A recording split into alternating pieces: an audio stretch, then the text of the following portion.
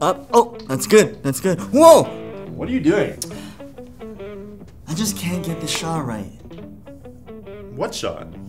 Can't you see? I'm trying to record the iPhone screen, but there's just something wrong with the brightness. And that's why I'm going to show you how to record your iPhone screen the right way. Not with all of this stuff. So if you're new here, go ahead and leave us a comment down below and join the community. Alright, let's begin.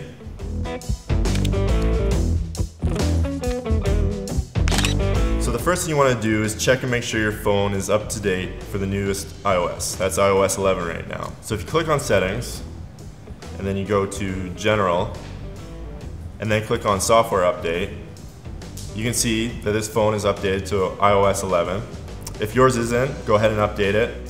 If you don't see it, then your phone can't be updated to iOS because it's an older model. You can look at the chart here and see which iOS devices are available for iOS 11. Now to add the screen recording feature, you want to hit Settings and then find Control Center. Click on that and then click on Customize Controls.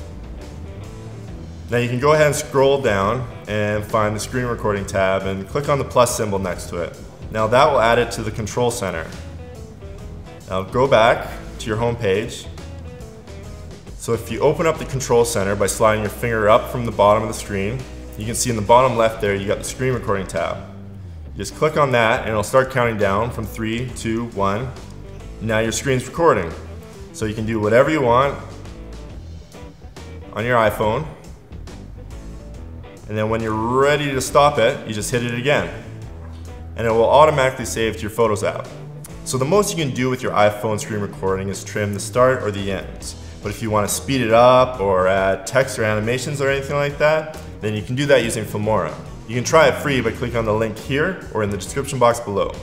So that's it, you don't have to film your phone. The screen recording app is built right into it. Now don't forget to subscribe, comment, or like, and we'll see you next time.